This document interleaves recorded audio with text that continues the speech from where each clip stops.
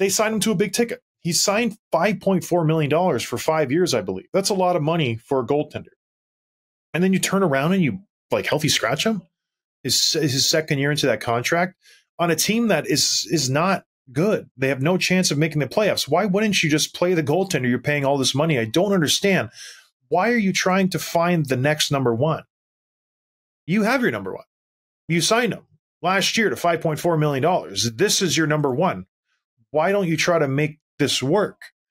It's very curious. And then to your point, why aren't you playing him to get his value higher if you plan on trading him? So if you're Jarmo Kekalainen, you want to get the most out of this, guys, because goaltenders are a wanted commodity. People need them. You think another GM is going to want to kick the tires on an Elvis Merzlikins who you're healthy scratching? It doesn't make sense to me.